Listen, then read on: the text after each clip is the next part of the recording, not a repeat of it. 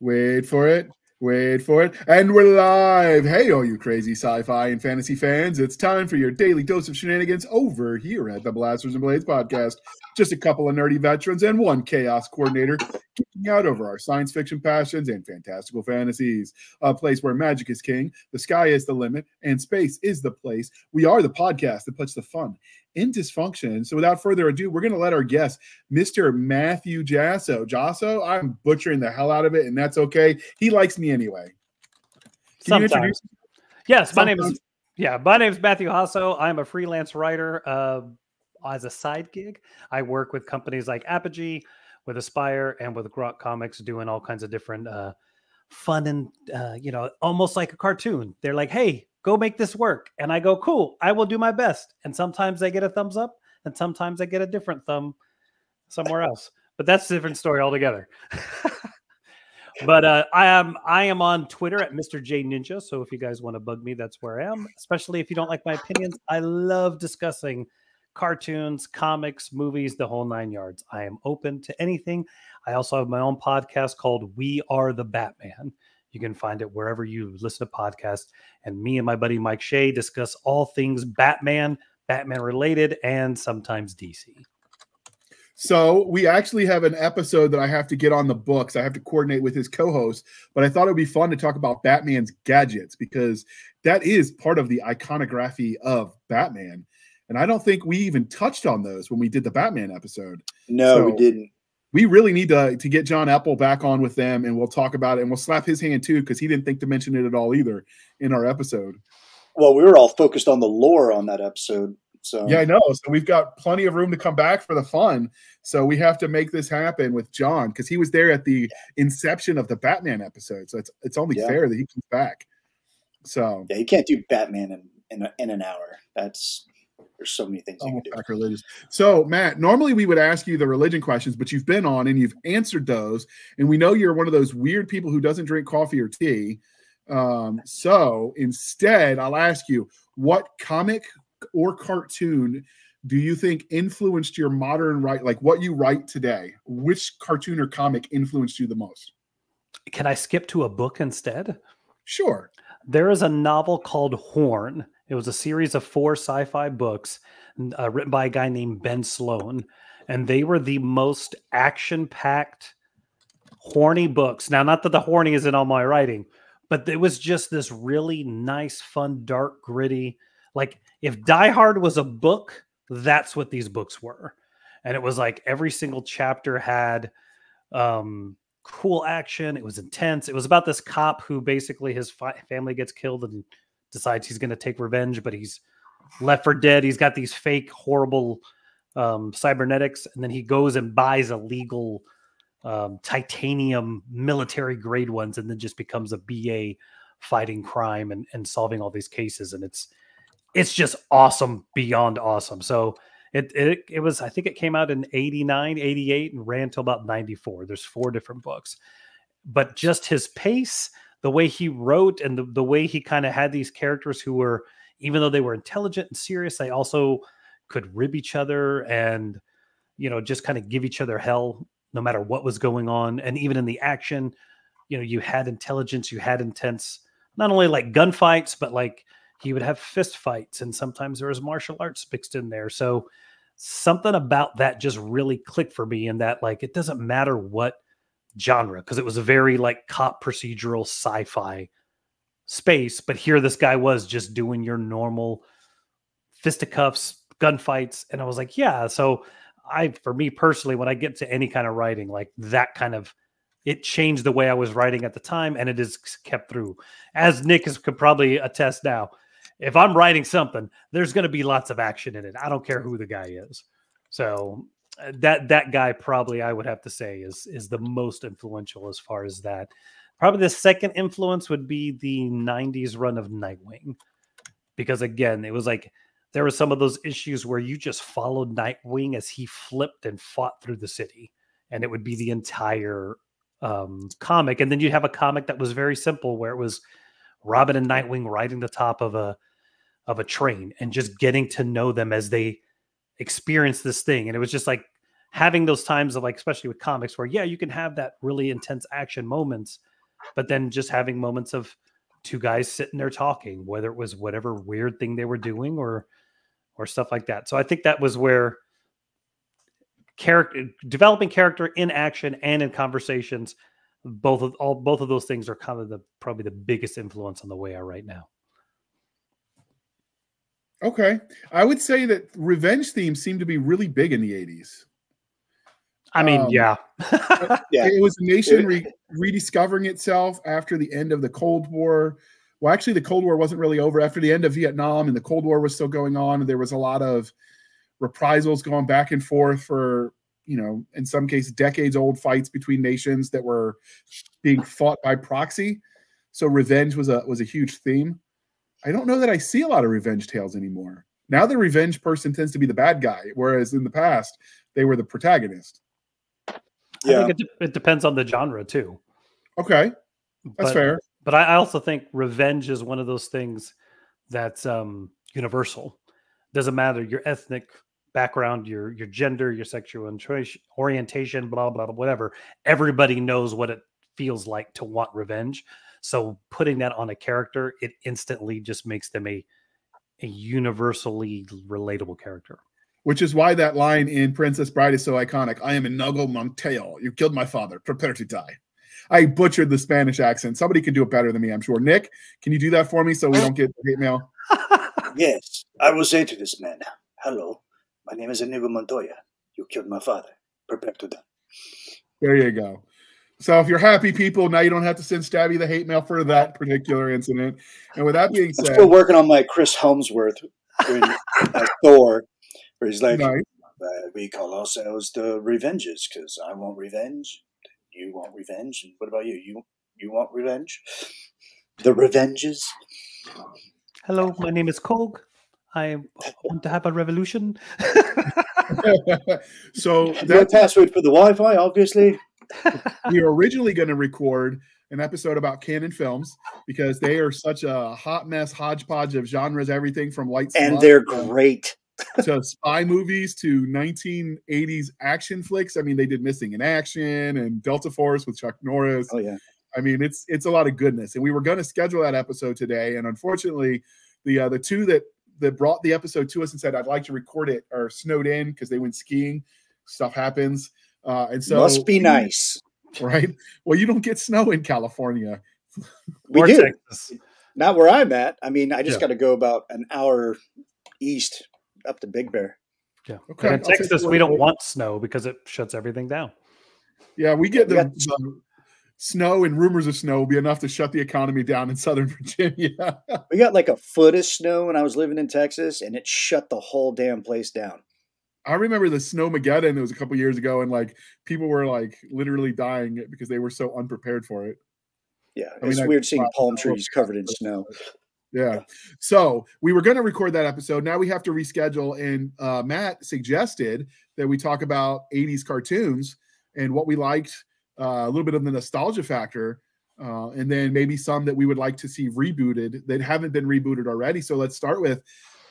We're all of an age where we had the experience of rushing down to the television, waking up early on a Saturday morning when we didn't have to be up before our parents were up. So we could watch cartoons for like half the day because we couldn't DVR it. We couldn't watch it on Netflix on demand. You had to be there or be square. So that's the last time I remember waking up at like deliberately trying to wake up at 7. When you didn't have to. When I didn't have to, so I could get in there, get my cereal, get my buttered toast, and sit my little butt in front of the TV, like so close that your mom would yell at you, "It's gonna ruin your eyes," and I'm like, "No, it's this big, Mom. Relax."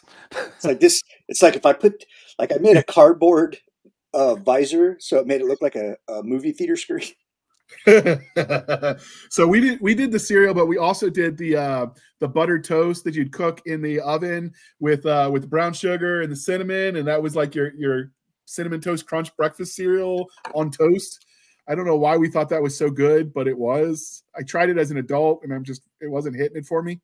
I was a weird kid. I was really into life cereal. Give it to Mikey. He'll eat anything. And I think it was. I think I was a byproduct of good advertising. So I'll be there with my bowl of Life cereal and then like my overly buttered toast, where I'm tasting more butter than bread, which is how it should be made anyway. Very Texan of you. And dipping it into my More cereal. Then the butter gets in there. Oh yeah, that's good times. So what was yours? What was your breakfast cereal of choice when you were watching these cartoons there, Matt? I mean, Life is right there. Life and oh my gosh, I'm trying to remember what the cereal was called. It wasn't Pops. It was like another one of those like Corn Puffs? Maybe it was Corn Puffs or something like that. It was Corn I don't Puffs. even think maybe it was Corn Pops. Maybe I'm trying to remember what. Now I can't even remember the name of the cereal because I don't think it exists anymore. But I remember, yeah, I would like you get up and you'd heat those and then just. But I also had a little sister, so I'd have to make sure that she had a bowl, so she would shut up and just like, look, just sit, watch your cartoons, and don't do nothing. It was Corn Pops. It was Corn Pops. Okay, Corn Pops. So yeah, it was Corn Pops. But then I also remember, like, I didn't do the toast thing. My mom is from New York, so the whole cinnamon toast, sugar toast thing, that was something my wife introduced to our younger kids. I was like, "What are you making?" She's like, "Everybody eats this." I'm like, But it's a Southern thing. I don't know. We had it all the time. Yeah, it wasn't until I was a teenager where I started sprinkling cinnamon on my. Oh no, we did sugar or brown sugar and cinnamon. Sometimes both the sugars and butter, and then you bake it in the oven for a little bit. Yeah, that's definitely a Southern thing. It's so good. I couldn't eat it now because calories, but I mean, if I had my like 12-year-old metabolism again, I'd sure as hell do that. Oh yeah, who's worried about diabetes when you're 12? Yeah. So for me, it was cinnamon raisin, or no, not cinnamon raisin. The Raisin Bran. I love those with a little bit of sugar, or Frosted Flakes. Those were good as well. And then they're great. The Stolen Valor cereal of choice, otherwise known as Captain Crunch Berries, because he says he's a captain, but he's wearing commander stripes on his uniform. Although and he's been in so long, you should be a damn admiral by now. They've actually, that was a running joke for a while in the military circles. And then they did the new art for it, and he's actually got the 4 bars of a captain on his uniform now. They promoted him. Thank God. But wearing lieutenant commander rank and stuff. I wonder if you go back far enough if he actually was. If they just sort of promoted him along the way and nobody caught it. Just like KFC for a while, their Twitter account was only following the original Spice Girls and a bunch of guys named Herb. Yeah. until somebody caught it and they got like free KFC for life. He died of a heart attack, I'm sure, by now. But yeah, it was a thing. Man, 80s, not only do they have the best cartoons, some of the best commercials.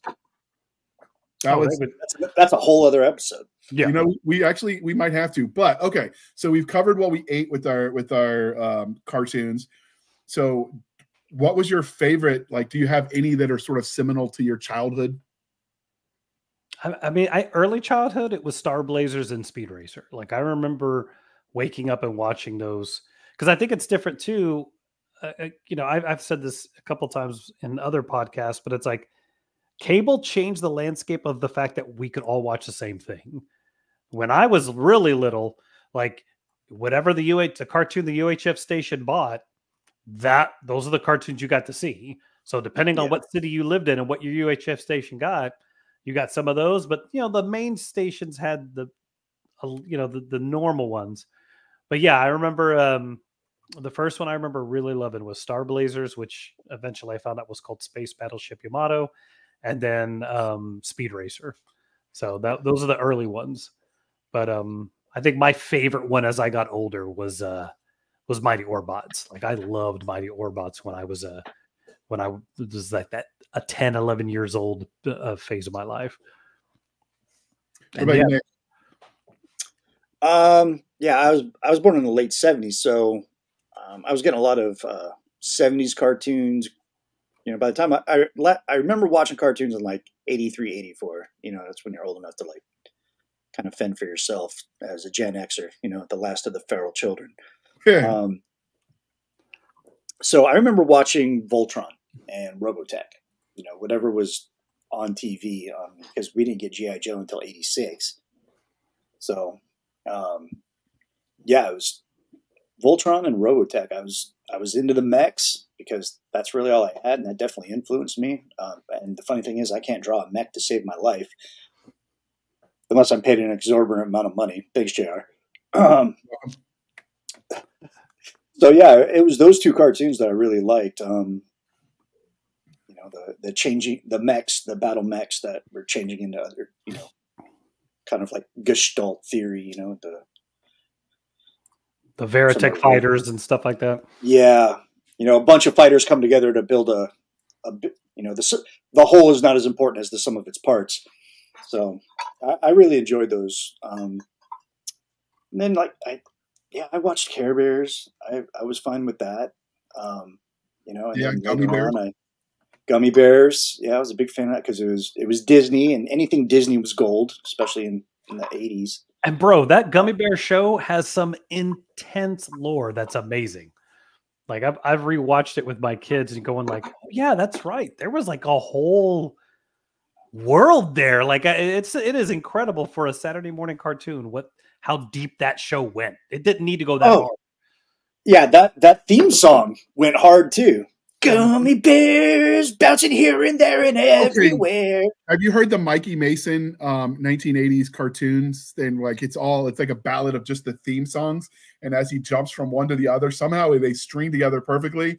And I'm just like naming them off as he's singing. I'm like, yep. I watched that one. Ooh, nostalgia. See that a lot on the TikToks, Yeah. doing the mashups. And they're like, hey, retweet this or stitch this if you recognize like more than 4, and they're like just rattling off all the theme songs from these 80s cartoons, and I'm like, damn, I'm old and it's time for my back pill. Yeah. or was it the lead singer of Panic at the Disco? He sings the DuckTales theme song while he was on Jimmy Fallon's show the one day. That was hilarious. He's just all in on it. Just in it. Yeah. So that's before punk was still punk, before punk became corporate, which I never thought I'd live to see that happen. But everybody sells out eventually. Yeah, and the money's big enough, I'll sell out too, I'm sure. Damn right. Yeah, just enough to buy that homestead, right? Then I'll go back to speaking my truth. So for me, I do remember the Dungeons and Dragons cartoons, and I remember like some of my friends weren't allowed to watch it because like it was going to make them worship the devil or something. Witchcraft. Yeah. Or maybe if you played it backwards, it was supposed to make you worship the devil. I just remember devils were involved, and why some of my friends couldn't watch it. But that required taking a blank VHS or recording over an older VHS. And they didn't play it backwards. It was like impossible. I don't know. I never understood the whole. Parents were really weird. That was also the time of the whole Satanic Panic era. Yeah. So I remember Adventures of Teddy Ruxpin, which was basically like a cartoon version of Reading Rainbow. So it was like the adventure, like take a look, it's in a book kind of thing. Well, Geordie LaForge, that actor was the LeVar Burton. LeVar Burton. Yeah. He actually has an adult version of that now, where he like talks about short stories and books on a podcast. Oh, yeah. It's called LeVar Burton. I'm like, yeah. And it's surprising. I don't want to see LeVar Burton reading a penthouse. I'll just tell you that. I think the coolest thing about that was when COVID started and he was like, hey, authors, please authorize me to read stuff for kids. I really appreciate it. And Neil Gaiman was like, my whole library, bro. You could have all my library. Read as you will. And I was like, that's cool as hell right there. Yeah. We already knew Neil was a class act, but that just solidified it. Yeah. So, and then there was Chip and Dale Rescue Rangers. Awesome show. I remember that one. Was that the 80s or? Yeah, no, it was late 80s, but it was 80s. Fraggle Rock. I used to watch There's that gray area with like 88 to 92 where you're like, did it start in the 80s or was it the 90s? We had that discussion when we were prepping for a lot of them, but Fraggle Rock was one of the tie-breaking type shows because they had like 3 or 4 channels that would do Saturday morning cartoons. So you're hopping around trying to get just the right lineup, and you're trying to perfect your lineup so you can get all of the things. And this one's going to rerun later in the day, so I can watch this instead. It was, you had to know your channels back then, bud. It's like, okay, these cartoons are on CBS, and then I got to switch to NBC, and then we're going to finish it off in ABC. I'm just saying that the generation that grew up planning our TV morning to optimize our cartoon experience is also the guys that play like Magic the Gathering and chess because they're brain thinking games. You had to be like 3D chess that crap to get the optimum viewing experience because you couldn't. Probably why like a lot of Gen X became like bean counters, accountants. Yeah, I that. wouldn't be surprised. But Fraggle Rock was one my sister and I could both agree on because she was all about like the strawberry shortcake and Rainbow Bright. Where I was like G.I. Joe, Peter Pan, we agreed on, and that was like our morning before school too. Peter Pan and Chip and Dale were two that we could agree on. I was actually a Rainbow Bright fan when I was younger. All those colors as a young kid. I was like, oh, this is amazing. Probably why I had Care Bears too. Inspector Gadget was always nice because he had all the things. Oh, yeah. Although I didn't really think the bad guy was batty enough. I never quite understood. The cat was more evil. I know. He had more of a presence than just that arm. Yeah, the metal arm. It was more. He was kind of like, I don't know how to say this politely. He was so beta to his niece. Like she was basically the star of the show. She was the one that was making him look good. Yeah. Yeah. Penny. Penny. Yeah. Was the dog's name Gizmo? What was the dog's name? Sprocket. No, Sprocket's the one from Fraggle Rock, right? Yeah. I'm going to test my typing skills here. Inspector Gadget. Brain. Dog. It was named Brain. There you go. And I got beat because I had a stroke. You get a pass. But, we'll forgive you this time. Yeah, there's so many letters on the left side of that keyboard. My left hand was like, okay, we're trying. We're trying, boss. We're doing all we can. But Alf, the cartoon version, because it was also like a live action type deal. But Alf, the animated series, was great. Great theme song. Yeah, and he made me like love aliens. Like the whole concept of aliens for me started with Alf. I wanted to visit Melmac so bad. And well, this isn't a cartoon, but Mork and Mindy was the other one. Robin Williams was Mork from Ork. That was another one. Between those two shows, that solidified my love of the idea of alien species. Started there. If you want to know why Nick is so screwed up, for him it was Predator and Aliens. That explains a lot too, if you think about it. Yeah, and I downloaded the wrong movie, and that got weird. And the other one that was a tiebreaker, my sister and I could always agree on, was Pound Puppies. I don't know if you guys remember that. I had one. Yeah, we had those. Those were always the monsters when we played with the G.I. Joes because they were so big comparatively to like the little tinier G.I. Joes. So that would be like if we ever did the Never Ending Story, that was like the giant dog that they would ride to fly because reasons. Let's get on the biker Falcor. Pound. Falcor. Yeah. So did you guys like Pound Puppies in the Barbarian? Which one? Hundar the Barbarian. That one. That was part of the Hanna-Barbera hour. That was Conan before I found him. I mean, I'm sure it was a knockoff of Conan, but I found that first, which then led into my love of Conan the franchise. He had a Sasquatch with him. Yeah. He had like the gelatinous dude with looked like a ghost. I think we think of the Herculoids now. Oh shit. Okay. Once again, Hanna-Barbera hour. Yeah, Hanna-Barbera. Yeah, that was a powerhouse at one point in time. Thundercats was good. I know it doesn't qualify for the later discussion because they did reboots of it, but Thundercat, I actually didn't mind the reboot either. It was okay. The first reboot or the one that looked the Thundercats really Roar bad? One or the 2011 one? The 2011. I watched that one with my kids, and it wasn't that bad. I mean, I don't like the art style, but the stories were okay. Yeah, it was. I think it was one of those where I feel like sometimes they'll reboot something like, dude, we've got to this has got to be serious. You're like, guys, it wasn't serious in the 80s. Yeah, have some fun. Relax. We don't have to get into all. It was serious. It was serious for us when we were like 6 to 8 years old. But see, that's just it. Like back then, cartoons didn't try to be serious.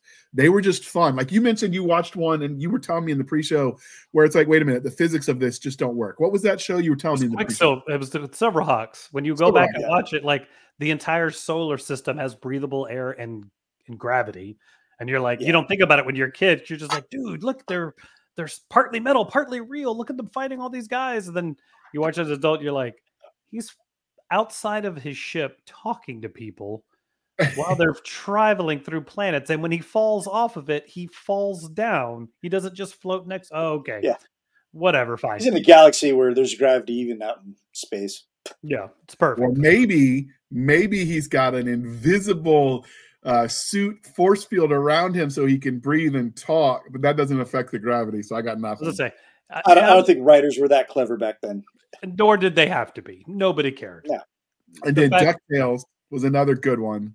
DuckTales is good. Yep. The theme song for that was it's one of those little earworm type songs too. We would discuss that, but the music part of it will get us copyright stricken. Every time you jump into a silo of money, you're going to swim through it instead of break your neck. Yes. I mean, exactly. And he's spitting out like it's water, like he's spitting out. Although I don't hate Scrooge McDuck. I want to be Scrooge McDuck. I want that much money. I don't hate the rich people. Yeah. I want to be the rich I want people. That silo.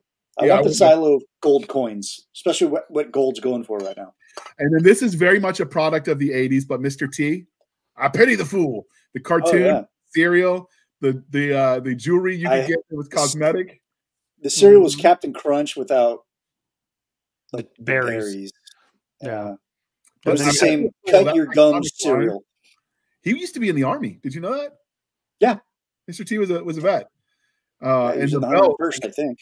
Yeah, he had the belt that he would wear all the time. It was part of his the wrestlers. Was it WWE or I don't know? WWF back then. Yeah, World Wrestling Federation. And then that was when they had a lot of the dinosaurs were big back in the 80s. So you had like Dino Saucers, Dino Riders, Dink the little dinosaur were all good. I used to love those. But they started putting the Dinobots in with the Transformers. Yeah. And then of course and then in the 90s they carried that over when the Mighty Morphin Power Rangers had the Dino episodes. Yeah. I mean, well, that was the first season. That was version of that was when you're grown up because no one asks you what your favorite dinosaur is anymore. It's so lame. I know. Like you're an adult, but not like on purpose. Yeah, it's just age. I mean, I didn't really grow up. Growing up, toys got more expensive. But and last for me, do you guys remember the Ghostbusters cartoon based on the first set of movies? Yeah. The real Ghostbusters or the new Ghostbusters? Because there's two different Ghostbusters cartoons. Yeah, there's one with a gorilla, gorilla from Town and Country Surf Company. Yeah. No, this was the real Ghostbusters cartoon that came out in the 80s. I didn't know there was a reboot of that one. There's not. No. There was a show around the same time called the Ghostbusters. And I didn't find that one when I was in my prep. There's a gorilla in there. Yeah, it was basically there was like a cereals from like I want to say the 60s or 70s called the Ghostbusters, and when they made the movie, they didn't clear things. But because it's a movie, they didn't have to go. But once they made the cartoon, it had to be like the real Ghostbusters. The real Ghostbusters is what the one's called, based on the movies, and the other one's called like the original Ghostbusters, or it's a nonsense. But yeah, I watched both of them, and look, when you have Garfield's voicing Vakeman, I'm all in. I don't care. Yeah. And some of them, and Egon had a ponytail. It was awesome. That was great. Yeah, with a lot of weird. And he was things. blonde. Yeah. All right, you guys vape. I just realized I forgot to plug in my laptop, and it's warning me. So I will listen, but I may disappear. Well, we'll go ahead and air that beautiful bean footage, and we're going to do our commercial real quick. And this time, we're sponsoring the episode, so you're welcome. And hell yeah, go. What will you do when the world goes belly up? Will you paint stripes on your cheeks, grab your flaming guitar, and enjoy the glorious post-apocalypse party? Or will you gnash your teeth and wail at the loss of civilization? Either way, we've a story for you.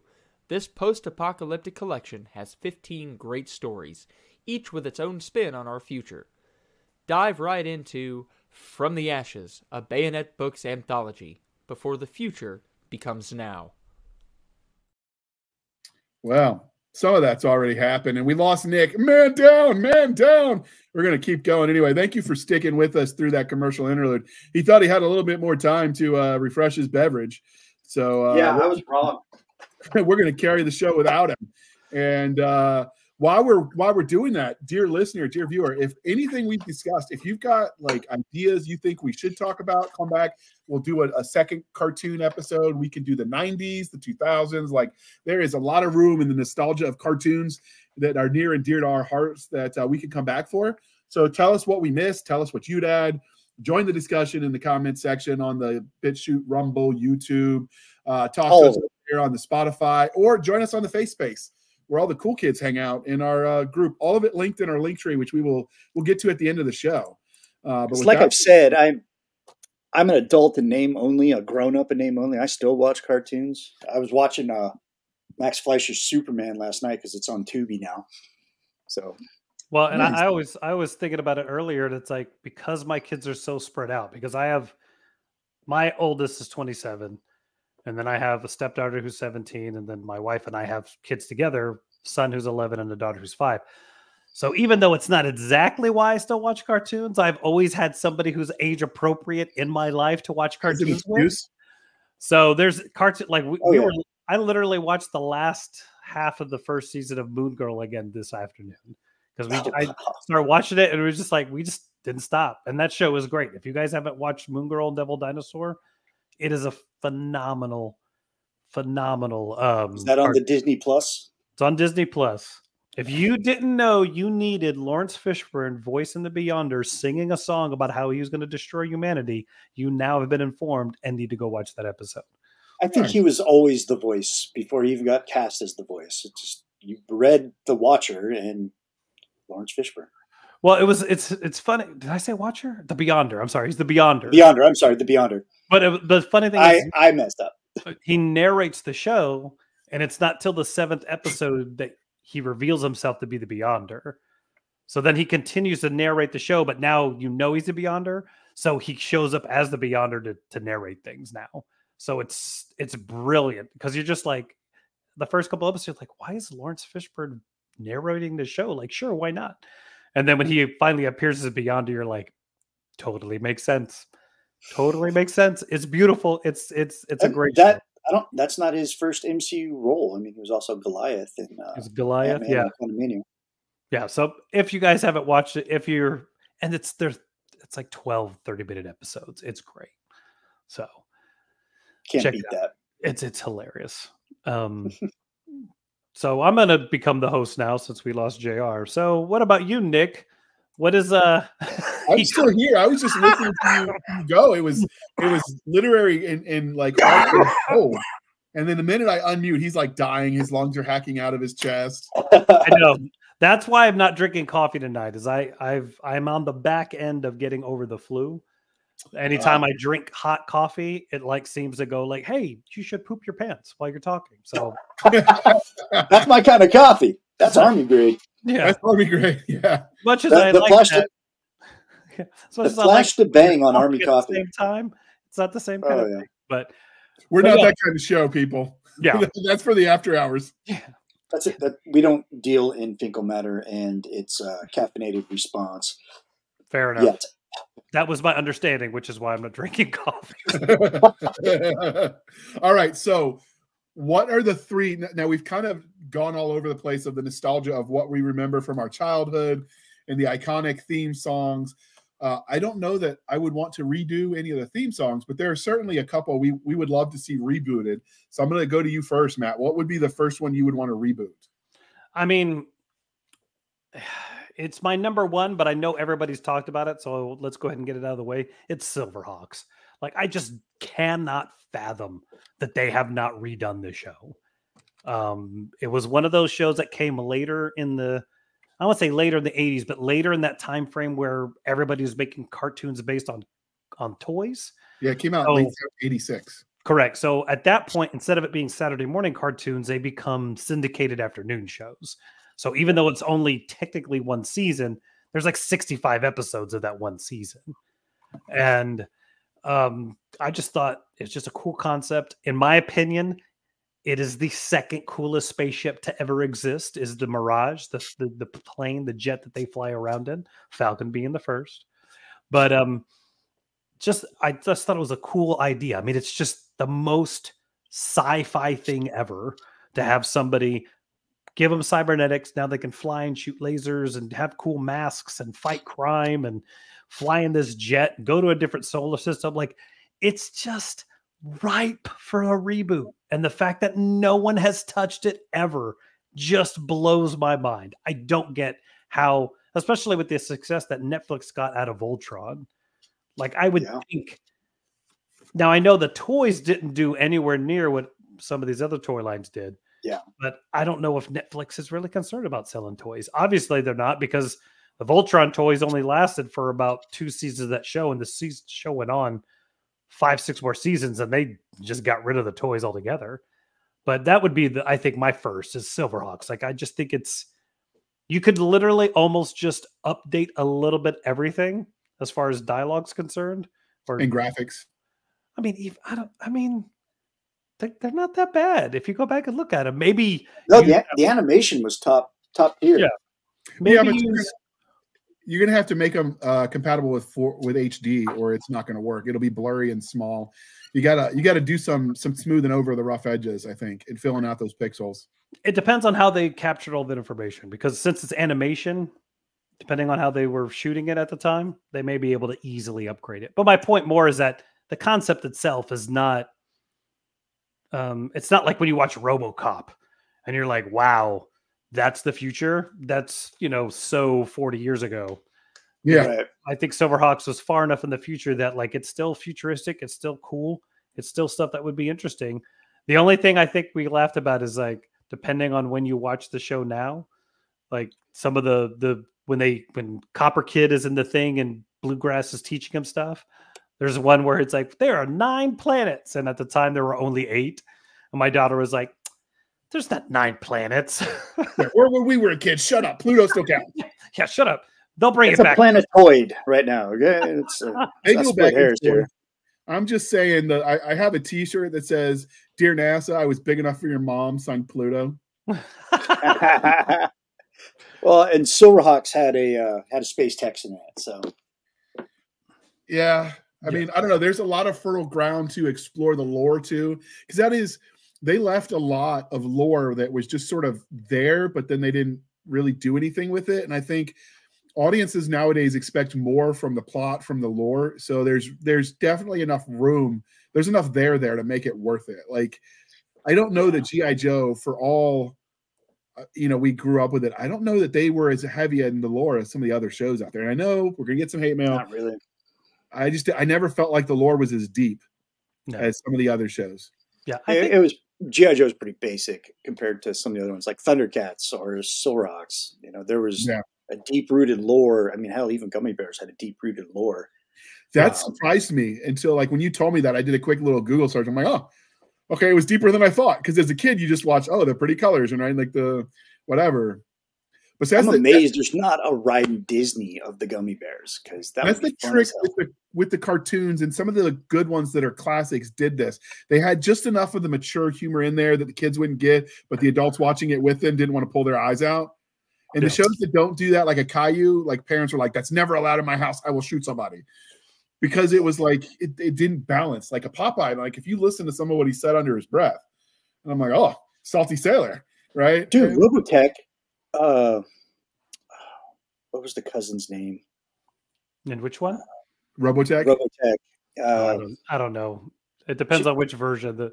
There was some incestual suggestions going on between first cousins. I mean, if they're royalty, Rick Hunter and what was her name? Start with an M. Mune. Well, the problem with some of that too is, like, you also don't know what's translated poorly. Right. If you watch the original Maycross with the subtitles, it's a completely different show. It's what's it called? Saber Rider and the Star Sheriffs. I don't know if you guys ever saw that. I used to love that show. That show is not about what they make that show to be about. The guy who drives the car in the original anime is the lead of the show. And instead of it was Saber Rider, they make the dude with the cavalry guy like he's the leader. That's not even what the show's about. I had those figures too. Yeah, those guys. That was another one that was really cool. But I think that's in more 90s than it was 80s. So I was going to say my first on the list was Johnny Quest, because I remember watching it on Saturday morning cartoons, and I just Googled it in the pre-show. I'm like, crap, that was from the 60s? Because I watched it in the 80s. So that would be because Johnny Quest taught people the difference between cover and concealment. It depends on what you watch, too, because there's the Adventures of Johnny Quest from the 60s, and there was, like, they've rebooted that show a couple times. So if Ray Bannon went around killing everybody in every episode, that's the 60s one. If you never saw him kill anybody, That's the 80s one. I must have watched the 80s one because the death always was implied or off scene or No, because my son is based off. My son's name is Race, and it's because of Johnny Quest. And I bought the DVDs, and he was like 6. I was like, "Hey, this is where your name comes from." And we watched the first episode, and in that first episode, Race Bannon kills like 30 guys, and I was like, "No, we're gonna wait for a little while till we watch this again because I forgot this is a 60s cartoon, not for kids." And he would just kill. He ran over 2 guys with a boat. I just remember them hiding behind like actual things that would stop a bullet instead of like this random thin like plywood board that somehow they're hiding some cartoons. Like that's not stopping anything. 45 caliber rounds. It's like you just got shot at by a Tommy gun, so you should be dead. And originally I thought maybe Mr. T, but I don't think that'll stand the test of time. I think that's too locked in a product of its time. You'll be surprised.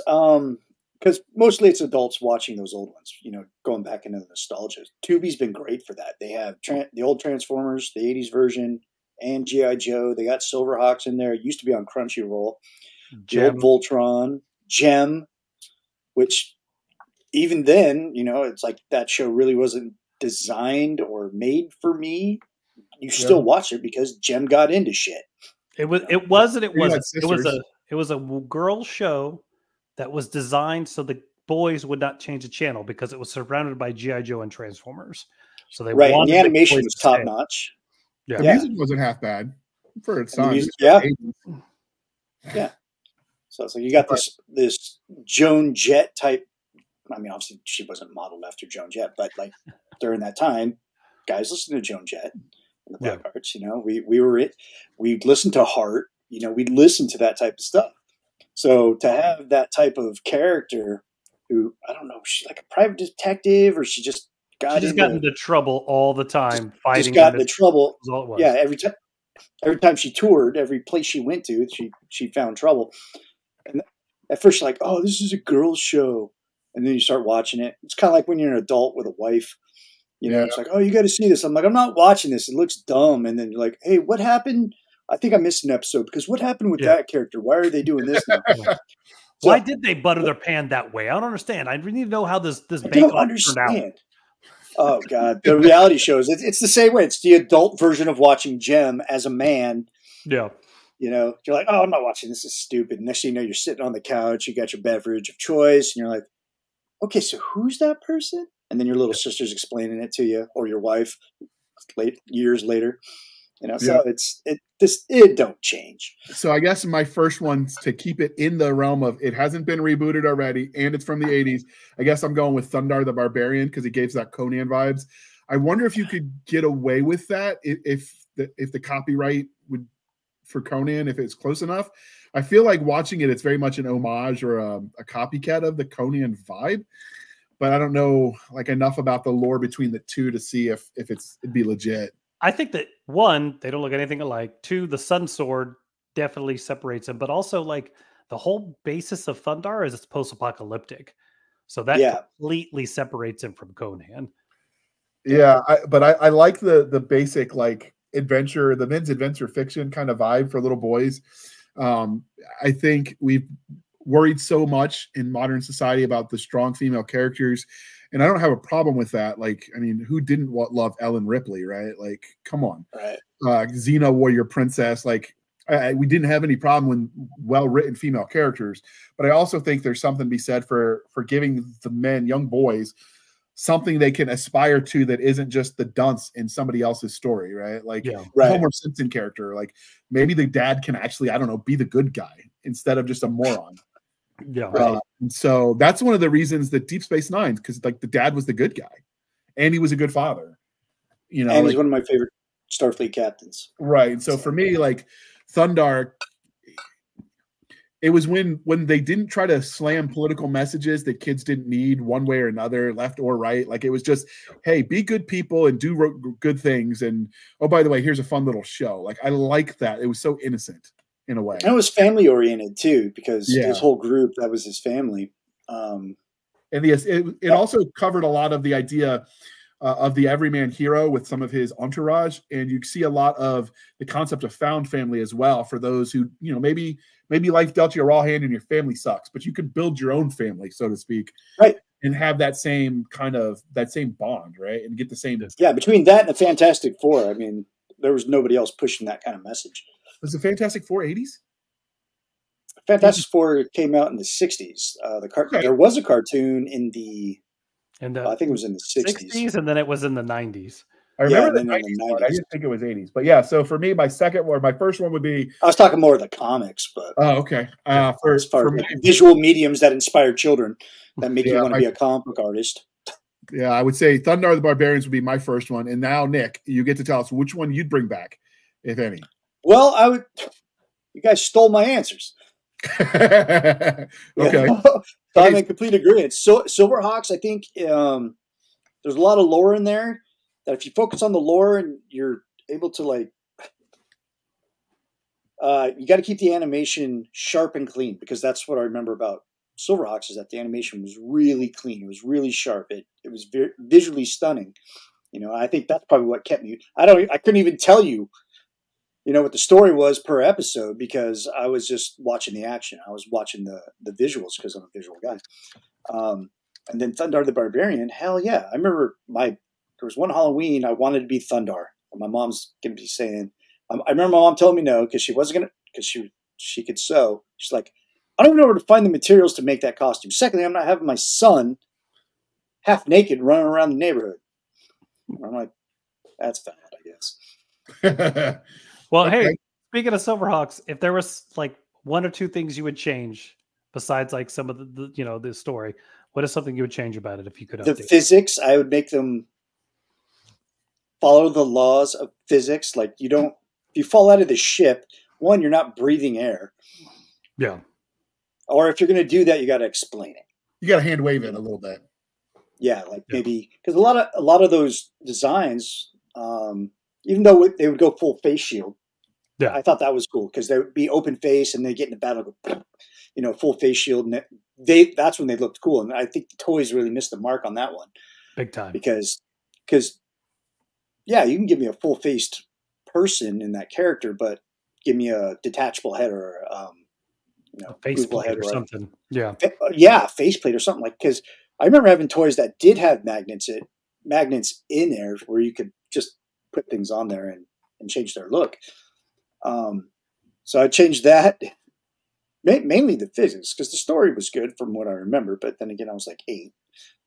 Yeah. So if you follow the ship, you're just going to float around a little bit unless you explain it, Yeah. And I don't think they really needed to at that time because it was just mindless entertainment to entertain children. So it was bright flashes, lasers, there's things like, ooh, it was brain candy, eye candy.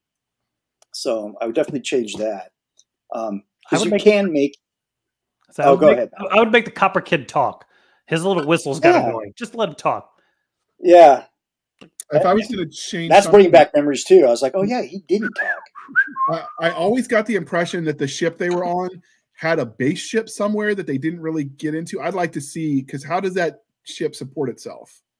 For mission. So I would like to see more on the space side, like the back end. I guess make the more in-depth plot would be what I would change. Add to it.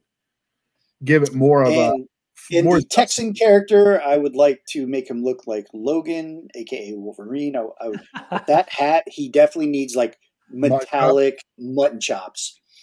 Maybe it looks like little blades or whatever. I might draw that. Yeah, I always thought the thing that always cracked me up that because we talked about Silverhawks in the previous podcast I did is why did Stargazer suddenly decide one day I need other people here?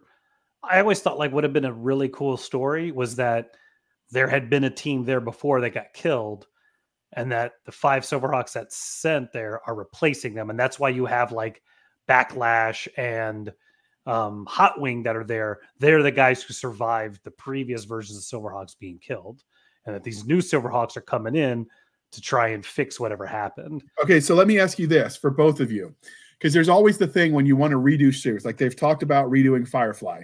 Yeah, but you're not going to get the actors to be able to do the original characters. So the answer is always either take the actors that are alive and push the story forward, or a replacement? So would you replace the original series of Silverhawks with the new one, or would you make this a successor to the Silverhawks with this reboot and have either the same characters years later or their replacements, and that is part of the lore now? Like, how would you approach it? I always clean slate. If you're going to reboot, clean slate it. Like I don't, unless there's a really just, oh my gosh, I cannot believe that's where we're going storyline. Like just restart. Like, Okay. Like, I don't know if enough people would go, oh, wow, Stargazer's dead, and that's Quicksilver running things now, and here's a new team of Silverhawks. Neat. Or if you just start over. Because I think that's what the best thing they did with the Voltron. Like that He-Man one, the Revelation, not only is the writing dog shit, but it's like, why didn't you guys just clean slate that show? Why did you act like things were going on? It's terrible. I'll watch that crazy-ass manga version for kids that came out at the same time long before I ever watch any more of that. I'll watch the 90s version where he had pants and short hair and before I ever watch He-Man Revolution. You leave that mullet alone. Revelations. It was a product of its time, sir. It's fine. It is all right. So what would your second one be, Matt? Visionaries. I would reboot Visionaries. I thought that was such a cool concept that just got left to dust. And I think the biggest problem with that toy line is they tried to make it an original toy line by making it like a 5-inch figure instead of 3 inches, which everybody else is doing. And it was like, that's cool and all, but now you can't use it with anything. You can't use them with G.I. Joe. You can't use them with He-Man. They don't fit anybody, but the concept was amazing. No, you had to wait till the Insectoids came out. Yeah. They were the same size. So because I had the biggest crossover in the history of crossovers going on in my room when I was a kid with Visionaries versus Insectoids. Yeah. So I think that was the big thing. But I love this because this is another one where it's basically all technology for some inexplicable reason just stops working. Just one day. It's done. So they slowly over like a decade go back to medieval times. And then Merklin, i.e. Merlin, comes back and says, hey, I'm going to give you guys magic, but you have to do what I say. And that's where these guys get all their totems and the staffs and, all that kind of stuff. Because, sheath my feet in the guiding gale, make swift my legs, over land I sail, and you're taking off like Mercury. Yes, that's how far my fandom of the show goes. So that's what you had to say. Not me, B. I'm rarely out nerd, but hats off to game you. Recognizes game. Game recognizes game. Hold on, I'm trying to think if I remember the other one. What's the other one? I can't remember the strong one anymore. Anyway, but I think that the one with the bear, the one with the bear, the one who had the guy with the arrow, and I'm trying to remember what his totem, what his thing was. But the thing is that because these guys had lives before, there were episodes that were really cool. So like in this picture, I don't know if everybody could see the picture, the guy in the blue and the yellow, or the blue and the white, he's the fox, and he was actually a police detective. So before everything changed. So there's an episode where him and another guy for the villain team who was a criminal have to team up to try and solve this crime in this world. Knights of the Magical Light. Okay, let's see where I can see this. I'm watching it on Amazon. Of a Shattered Age, I summon you, renew this. No, that was three suns align, pour forth their light, and fill the archer's bow with might. That's what it is. I got it. Sweet. Your memory was better than my Google foo, sir. It's funny. I just looked at it on IMDb, and what you just quoted was the first quote for quotes in the series. Yeah, three suns align, pour forth their might, and fill the archer's bow and might. And that's all it is. It's all the catchphrases. Because it was what they had to do to activate the poles. Right. So, but no. Did they come with the toys? Did they come with weapons? I don't remember. I thought they just came with weapons. Like hologram stickers, if I remember correctly, when I was a kid. The chest plates had the holograms. There were stickers, but I think what it was is, so the guy in the front, he was a wolf, but he was the pilot. So he did not have a totem. He just came with the vehicle. So the guys who, he didn't have the poles. So the guys who had the poles were the figures you bought by themselves.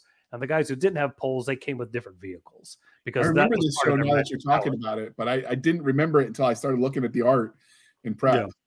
And they were the spectral knights. The bad guys were the darkling lords. But it was just this really cool thing because they had some episodes where they'd go somewhere and it was obviously a city that had crumbled over the decades. So there was just a ton of coolness you could do here. And there was only 13 episodes too. Yeah, it didn't run long at all. But you look at the reviews, and I don't know if it's nostalgia driven, but everybody seemed to love this damn show. Now I remember the show. I don't remember having the love for it like a lot of people do. Yeah. Probably because I was at a market and I only got to see like one or two of them. Yeah, and that's the thing too, is I think this is one of those shows that was not network TV. It was a UHF show. So if you were not in the right space, you'd not get to see it. But I really thought that there was a very interesting premise of people who had lives, everything ends, and now they have to become these guys.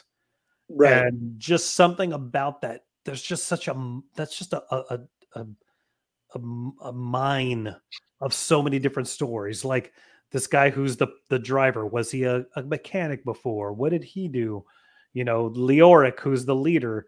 Like, was he a leader of men at the start of it? Do you get into the weird thing from like Saving Private Ryan, where he's just a math teacher, but because he's in the military as a captain, he's got to become this hardened guy to do this. So I think that there's so much you could do here, especially if you go a little longer form with it, as far as beyond just 12 episodes.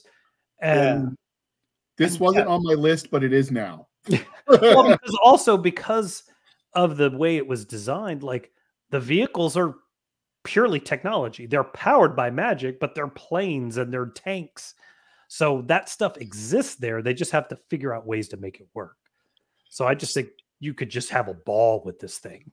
Well, yeah, and especially it seems like there are a bunch of it follows the reluctant hero trope, you know, because like you said, all these people had lives before. Now they have to do these other lives in this new world, you know, that's set before them. So, dude, you could run with that for well over 13 episodes. Oh yeah, I like the reluctant hero.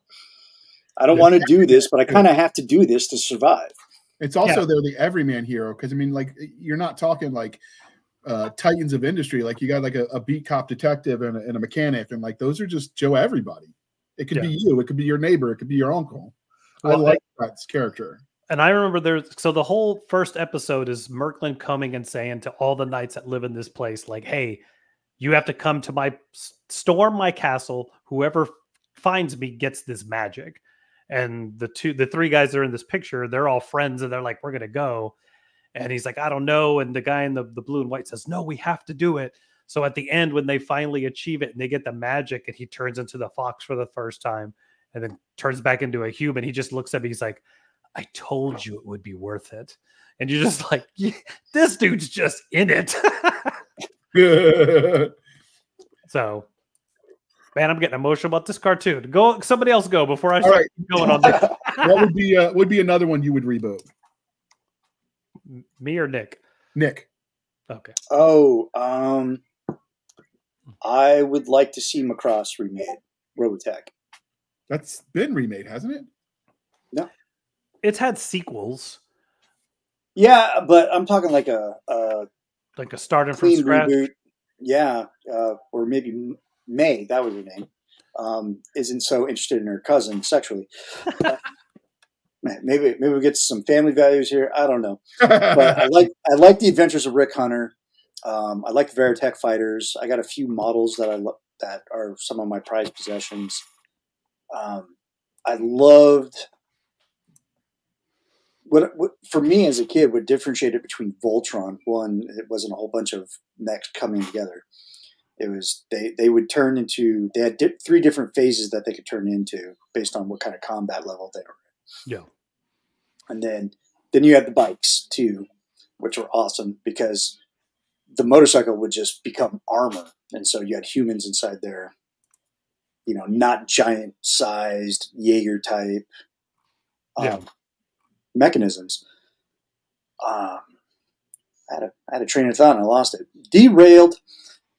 But yeah, Robotech is probably something that I would definitely like to reboot. It had a pretty good history, had a good backstory coming in. And I think the villains were more organic. So Yeah. I think that's the trick I'm noticing is the shows that warrant the reboot, that build the love, are the ones that had the lore. Like if it's just like, oh, here's the bad guy, pew pew, lasers, rinse and repeat, like, okay, whatever. Like, but when there's deep lore there, when they took the time to build the world, suddenly you're more invested, I think, is the lesson. Yeah, because like there were shows that most people you didn't think they would watch, but like Gummy Bears, we've talked about it a couple times during the show. Is Gummy Bears had a deep lore, and they explain it to you like from the very first episode what this lore was. You know, and they like, explored it. Like the second season of that show, they go deep in it. And that went on for like 3 or 4 seasons, maybe even 5. I don't remember, because eventually you age out and you stop watching. You know, you find other interests. Girls become a factor. Whatever. Maybe. Maybe. You know, but that's another show that should be remade or rebooted. Give it the same animation quality that you had in the 80s, because that was top-notch Disney animation. Yeah. You know? I mean, you could even CGI it. You could do 3D, type modeling with it, but still, it had like you said, it has a lot of lore, and that's what kept it interesting, even for kids. Like, oh god, because it added tension to almost every episode. Yeah, it wasn't just the gummy juice went missing. I don't know why. You know? No. Okay. I know. For me, do you remember the cartoon Teen Wolf? Yes. It was in 86, I think. It was brief. It lasted like a season. Yeah, I don't know. I really dug that one for some reason. I really liked it. I liked the idea of werewolves in general. Like, I think at some point in the future, if I ever have like a free dance card that I haven't signed contracts for series that I'm working on, like I'm definitely like I could see doing like some freaking doing a lycanthrope story. Yeah, just because werewolves are cool, right? And so that was the whole concept of this guy. What I liked about the movie and the cartoon series is that it wasn't like the grandpa was the shit. The grandpa was the shit. I remember that. I would want to upgrade. Like I want to bring it to modern times. I want to keep the grandpa because that was like every grandpa even if you didn't have a grandpa, you wanted a grandpa like him, right? Oh yeah. Like, he was the iconic stereotypical grandpa. The annoying kid sister, I could totally relate to that. Sorry if she's listening. I too had an annoying kid sister. And so and then it was like just fish out of water kind of story, right? Like, which is what it is. He's trying to come to terms with being werewolf, being different. Well, what I like about it is that it was passed on. It only affected the males of the family. So it really kind of turned the tropes of, lycanthropes, werewolves kind of on their head, where you had to be bitten, the Lon Chaney Jr. Wolfman story, they blew that out of the water. Like, hey, we're going to do our own thing. And I think that's what made it so interesting, is because it was passed down.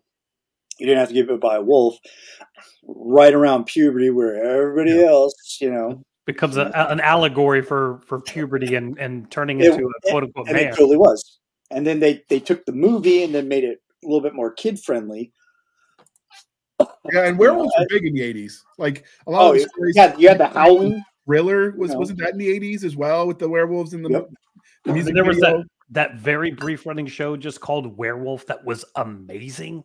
Werewolf in London was, I think, 80s as well. Early 80s, American Werewolf in London. Yeah, best and transformation sequence ever.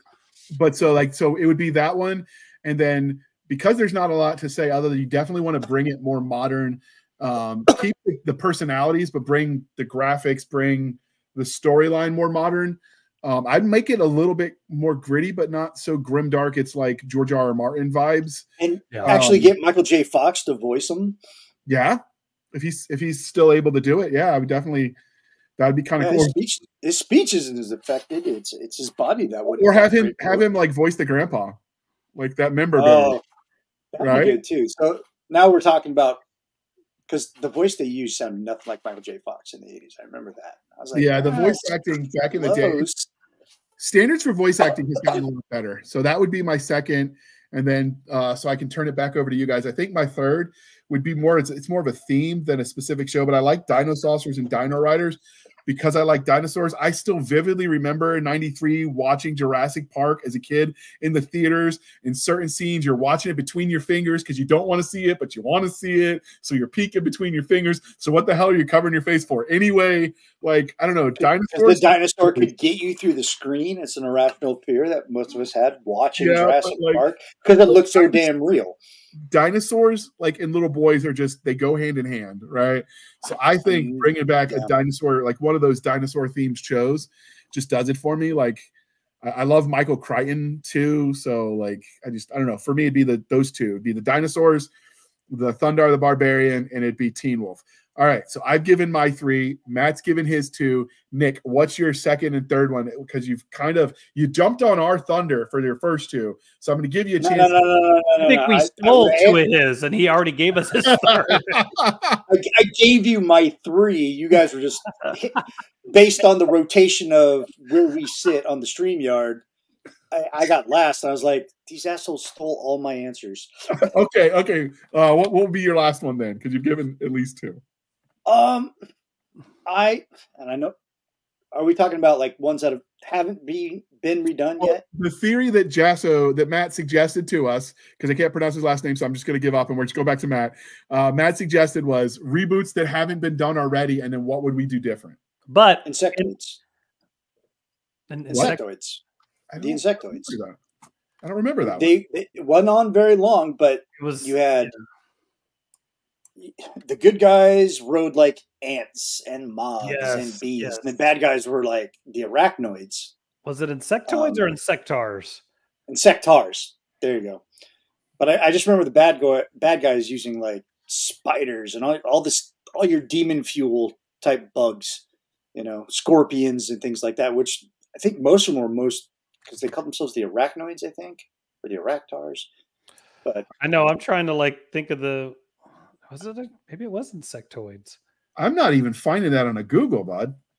No, I remember it. I'm just trying to remember what it was called. Well, maybe it's because maybe I'm from another version of Earth after the super collider went off and emerged. Is it Berenstein or Berenstain Bears? Yeah, exactly. I've got Insectors, which came out in the 90s, but it's a French cartoon. No, the Insectors were 80s. Hold on, let me see if this matches. Insectors? I mean, I know exactly what he's talking about. I know exactly what he's talking about, and I'm trying to remember what the heck it was. Is this our first Mandela effect? Sectars. What are they called? Sectars. That's what it's called. Sectars. Okay. That's it. There he is. Blonde dude, blue armor, Sectars. That's right. He rode a drone ant. So it's Sectars. All right, there we go. There we go. I was like, no, I'm there. I remember it. That was only a miniseries? Nah, that had 5 episodes. Why do I have a core childhood memory based on 5 episodes? Because you were sick that week and you watched every single one of them for a week straight. And I had Peter Cullen in it. Yeah, the voice of Optimus Prime. Of course it did. He's awesome. It was also a comic. Yeah. Yeah. Everything was a comic by Marvel. Yeah. Sectars was every single toy line had a cartoon and a comic. Yeah. And if they were really good, they got the Bubble Joe gum treatment on your baseball field where you get the little crappy gum that would break your teeth, but it comes wrapped in a comic. Mm-hmm. Bazooka Joe never did that. Never broke your teeth. Joe never broke your teeth. It was always there for you. That's their. We'll never break your teeth, Mom and Dad. But yeah, okay. And we'll give you comics. But I recognize the art, so I must have seen it at least in passing enough to know what it was. But see, there had to been more than 5 episodes, though. Well, the other thing too is you remember, like back then, they would do the commercials more often than not were actually like clips of a cartoon. So it could be you'd see those commercials all the time, and it was just getting inundated by media. Yeah.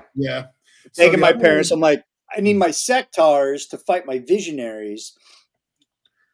Yeah, so that was the other one was that you also would see it that, the graphic tees were big in the 80s because I remember having a lot of those. And then the lunchbox thermos set that came with the lunchbox. It came with little Stanley type thermos in the middle, and then maybe sometimes something for your sandwich, like the sandwich holder. You get the lunchbox combos, the little tin, the metal back in the, or sometimes the plastic back in the day. And then you had the school supplies that some of that stuff would be on, like your Trapper Keeper.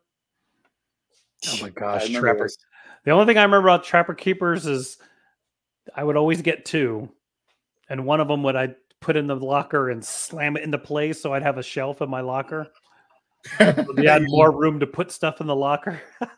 Nice. So my the other one I remember about the Trapper Keepers was they did was it Liz Frank or something that the girls would always get that looked like trippy and psychedelic, the colors. Maybe my sisters used to have those. I just remember it was like unicorns and weird. And I'm looking at it as an adult and seeing some of those images. I'm like, yep, they were smoking something. Well, yeah. They just got to the point where they were just throwing things at the wall, trying to get stuff to be as successful as some of these. Like, I don't know if you guys have watched those documentaries, The Toys That Made Us. Oh, I love that series. And it's like some of those toy lines, you're just like, I cannot believe how crazy successful they were. The first like 3 or 4 waves of Masters of the Universe, just like they were just printing money. And the fact that they were just like barely getting things put out to meet those demands is insane. So yeah. So, all right. So this is the part, dear listener, where we ask you what you would reboot. So to join the discussion in the chat. Hey. Oh, you've got a third. You didn't. How did I forget the third? Matt, I apologize. It's Nick's fault. I don't know how, but it's still Nick's fault. What is happening right For now? what? What did I do? All right. What would be your third? What would be your third? Oh, goodness. My third would be Bionic 6. Bionic 6 is amazing and awesome. And I dare say has the best theme song of all time. Can we play a theme song if it's on YouTube through the show, or do you guys get in trouble? We get slammed. Okay, so then after the show, I'm going to watch you guys listen to it because it's all awesome. right. The thing with this show is it's like it's one of those shows where I can't believe this has not been revisited in the fact that the concept itself is with as much as everybody over the last 10 years has gotten into inclusivity and having different ethnicities. Is this it? No, that's Mighty Orbots. Okay. Still a good show. Yeah, very good. That is the other contender for top intro of all time. Do you need me to send you a picture, buddy? I got it. I got one. Okay. I just found He's got it. He's got it. Okay. He's got it. Yeah. So Bionic 6, the thing that is interesting about it is that it's a Bionic family. Woo-hoo-hoo. But it was the first time you really see a Bionic family. Like you had the Brady Bunch where it was just 2 white families combining, but they had their 2 own kids who were twins. And then they had a son that was black and a son that was Asian, obviously adopted. But it was just a real. Or mom had some explaining to do. Mom had some explaining to do. They covered that they were adopted, trust me. But the thing that it very tropish of like each character had their own specific set of powers, very younger age because of it's Bionic 1, Mother 1, Sport 1, I remember Earl that. 1, Brain IQ, and then Karate 1. Like the names were not exactly groundbreaking. We probably have to update the names, but it was just about this family, and they almost get killed. They get resurrected with all these bionics, and they become secret agents for this organization fighting crime. Because why not? Who else is going to put kids to work? And the coolest thing is that these action figures, they were the same size as G.I. Joe, but they had die cast parts. Yep. Which is really cool, but also sucks because if you try and find them now, you can't find the individual figures for less than $50 because they were very limited, very expensive, and now they're just such collector's items. They're hard to even get, and some of them you can't get for under $100. and that's Wow. not even new in the box. So That's a loose figure, as they say. that's a loose figure. That's.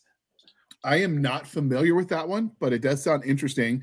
It's all those jokes you see about kids yearn for the mine because, you know, they pulled them out of the mine and now they mine in Minecraft. And like you see all the memes, kids yearn for the mine. So this goes right along with that trope where you throw the kids back to work fighting crime for Uncle Sam because why not? Yeah. Well, future government, but yeah. What is the meme about RoboCop? Got killed on the job that made him go back to work. Yeah. The next day. Yeah. Go back to work, fool. But no, it was even death won't get you a day off. Yeah. It's a really cool concept. You know, you had the villains who were all bionic themselves with different abilities as well. Right. Very weird and comic booky as far as the villains are concerned. They all were weird and warped looking, but also very cool. And I think this is one of those concepts again of like, you've got a family, like a literal family, not just a brought together. I mean, they call themselves family. They all have the same last name, even though they do admit that, hey, we adopted these other two kids. But you've got cool action you can do between superpowers and martial arts and vehicles. You've got cool villains you could have. Definitely clear who's good, who's bad. And, you know, it's just superheroes before it was superheroes. And I just think, again, aside from the fact that the toy line didn't do well, I don't understand why you don't easily do this, especially with CGI and computer technology now. Being able to make some of these cybernetic transformation is so 80s because, you know, it's all hand-drawn animation. But to see that enhanced now in CGI, it would be fantastic. So that'd be really cool. I really feel like it could be something that would be a lot of fun. And then, like I said, you ain't got to change the theme song. You just replay this theme song. It's absolutely.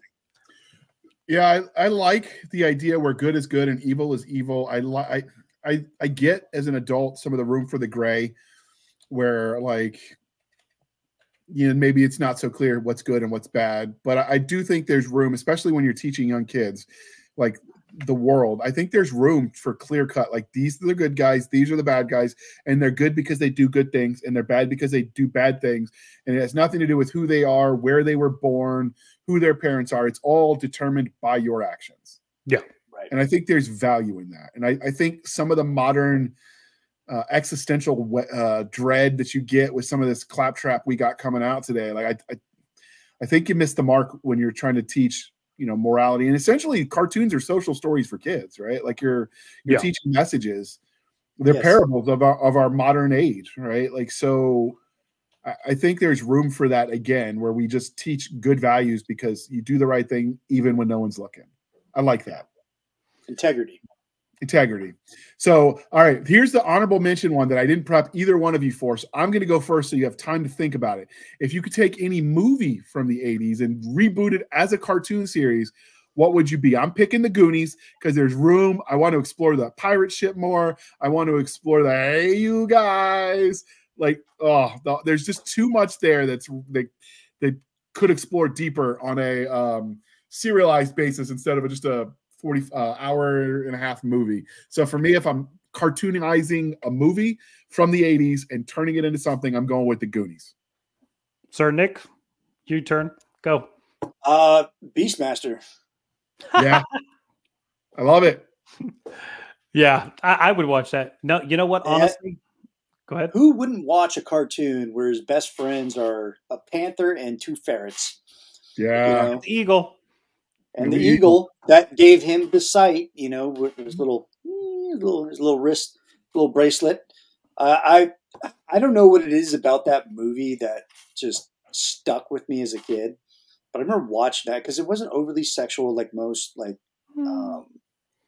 it wasn't. You've watched it on a TV a lot. If you go, I probably watched it on TV a lot too. Like, there's a couple. Like, what's her name? Because she loved getting naked all the time anyway. She's fully naked in that movie because I completely forgot about it and got the DVD. Now like, oh gosh, I've done that, and you think like I've done that with. I watched it on TV, and then I watched it as an adult, not TV, because it's like I have fond memories of that movie because it was fun, it was adventurous, it was sword and sorcery type stuff. Great. You know, and next thing you know, I'm like, I don't remember titties being in this. I had that problem when I was watching I bought the box set of Stargate SG-1 and I was watching that with my kid. And so you've got the first 2-hour episode that's like a movie that then jump starts that 10-year series. And I watched this on TV. This was TV friendly. And suddenly they got the full frontal and I'm like covering his eyes. I'm like, no. And of course he wants to move the hands because I did not remember that. That didn't make the TV version. Yeah. No movies for you. Yeah. Cover your eyes. Yeah. It'd be Last Starfighter. Oh, yeah. Well, and there's room for a sequel because, you know, they got the Armadas coming back. So you could even take that same character and have him be like the seasoned general now. Oh, yeah. I wanted that arcade. Fans have made that arcade. Like they've actually made the game from the movie. And then you can buy a kit to build the actual arcade stand. So you could have that arcade in your house. If I ever win the lottery, I'm not saying you'll know, but you'll know because that will be in my living room. The ones that they made are a remod of Star Wars. Yeah. Was it? Yeah. Yeah, because it's pretty much the same game. It's the same game. So they remodded it, just kind of gave them new skins and things like that. But I've wanted to, I can't believe we're bringing this up now, because I loved that movie as a kid, you know. You got this teenager who's in the middle of nowhere in a trailer park doing his best to make the best of his life and his future. And the hot girlfriend. And a super hot girlfriend who was also the main lead in Night of the Comet. Flyers. And Night Flyers. And Night Flyers. I think. You know, so the quintessential hottest woman of the 80s, in my opinion. So yeah, and then he gets to hang out with aliens and Death Blossom. In that Dunstar organic humanoid replicant thing that takes his place in that scene where he's changing, that was like nightmare fuel and awesome all at once. Oh, and then his little brother wakes up. He's like, "Go to bed, or I'm telling mom about your Playboys." And he's like, "Oh," and then he rolls over and goes back to sleep. Which would never work. Quintessential big brother threat. I'm like, I'm telling mom about your porn. And then the other one was when he's out in this, where the robot thing is out on the date with the super hot girlfriend, and he doesn't know what to do yet. So he's like listening in to someone like 3 whatever over and repeating what that guy said. And I guess that guy's like it got overly sexual too. And she's like, those other girls meant nothing to me. Those meant nothing to me. She's like, what other girls? That is, yeah, I'd watch that. I'd watch it as a reboot, as a movie. I would watch it as long as they honored the source material. I would watch it. Tom Holland. I think Tom Holland would be great if they were going to reboot it. I think he would do great because he's that awkward. Yeah. You know?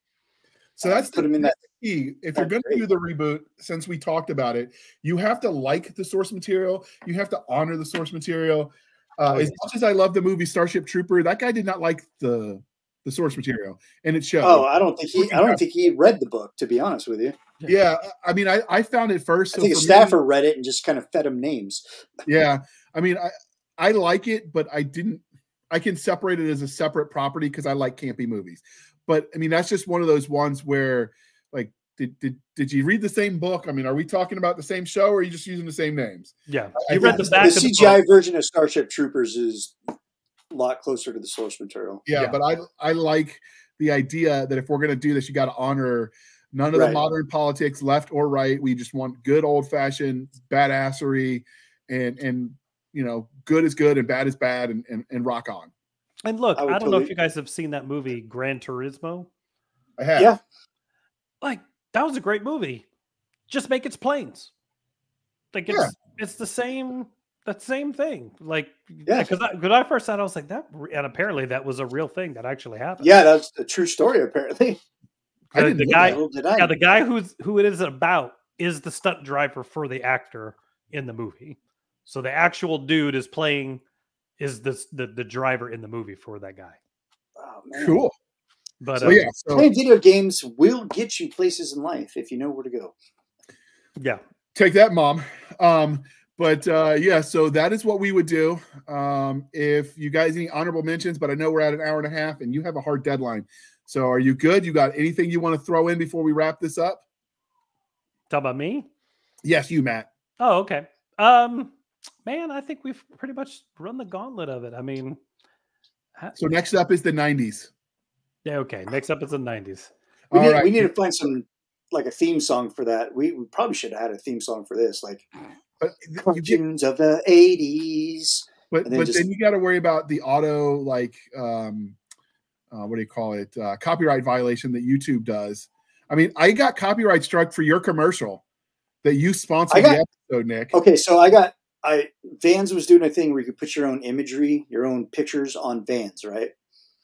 So I'm like, oh, cool, Phantom Hawk slip-on Vans. So I went through the website, I submitted the imagery, and they hit me back. They're like, that violates copyright. I'm like, no, it doesn't. I own the copyright. You're good to go. Make the shoes. And they're like, no, we can't. Okay.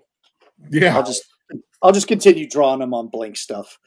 So much like with anything, even cartoons that you watch on sites will let you sometimes review them. So we will end the show by reminding you to please be kind and speak your mind on the reviewing platforms. Your reviews help the right readers, viewers, and comic book aficionados find the right products. So do your part, people.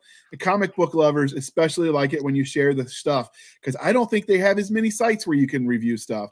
So if you're a diehard fan, start a website, start a YouTube channel, podcast, talk about the things, pimp what you love, because that is how you get the word out and you keep your franchise, your fandom, your everything, you keep it funded. So word of mouth is everything. And with that being said, Matt, how can they find you? Is it just on Twitter? Just find me on Twitter at Mr. J Ninja, or you can find me on Facebook, just my full name. All right. So Facebook and the Twitters. You can find us, dear listener, dear viewer, on our Linktree, linktr.ee, Linktree / Blasters and Blades Podcast. Again, Linktree / Blasters and Blades Podcast. With the bit shoots, the rumbles, the YouTubes, the Twitters.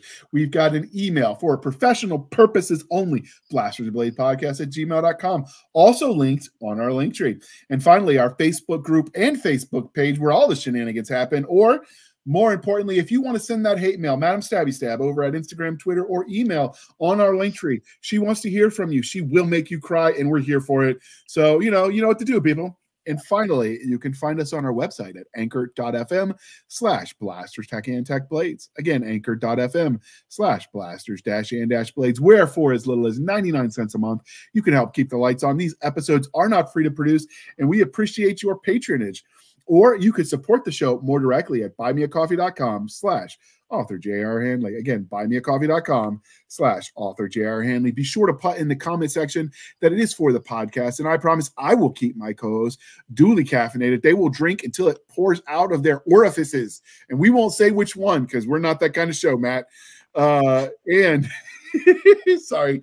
And you could support the show by buying coffee brand coffee from our affiliate. Link is in the show notes. Podcast Grunts is the code. You could get some of that lovely coffee brand coffee. I have been tearing up their marshmallow coffee or hot chocolate. For whatever reason, I'm just going through a hot chocolate kick with the kiddo.